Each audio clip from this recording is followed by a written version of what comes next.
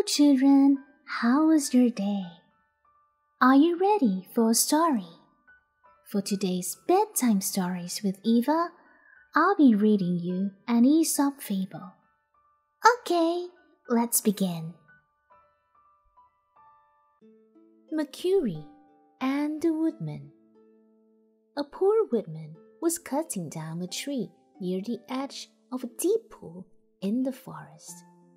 It was late in the day and the woodman was tired. He had been working since sunrise, and his strokes were not so sure as they had been early that morning. Thus it happened when the axe slipped and flew out of his hands into the pool. The woodman was in despair.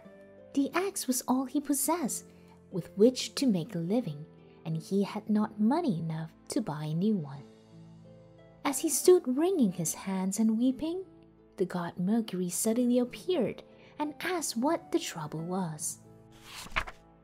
The woodman told what had happened, and straightway the kind Mercury dived into the pool. When he came up again, he held a wonderful golden axe. "Is this your axe?" Mercury asked the woodman. "No," answered the honest woodman. "That is not my axe." Mercury laid the golden axe on the bank and sprang back into the pool. This time he brought up an axe of silver, but the woodman declared again that his axe was just an ordinary one with a wooden handle. Mercury dived down for a third time, and when he came up again, he had the very axe that had been lost. The poor woodman was very glad that his axe had been found and could not thank the kind god enough. Mercury was greatly pleased by the woodsman's honesty. "I admire your honesty," he said, "and as a reward, you may have all three axes, the gold and the silver as well as your own." The happy woodman returned to his home with his treasures, and soon the story of his good fortune was known to everybody in the village. Now, there were several woodmen in the village who believed that they could easily win the same good fortune. They hurried out into the woods, one here, one there, and hiding their axe in the bushes, pretending they had lost them.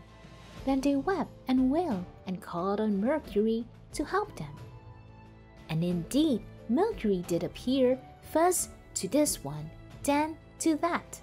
To each one he showed an axe of gold, and each one eagerly claimed it to be the one he had lost.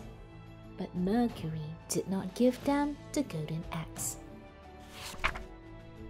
Instead, he gave them each a hard whack over the head with it and sent them home.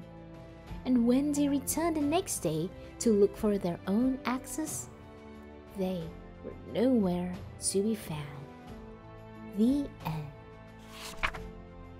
The moral of the story is, honesty is the best policy.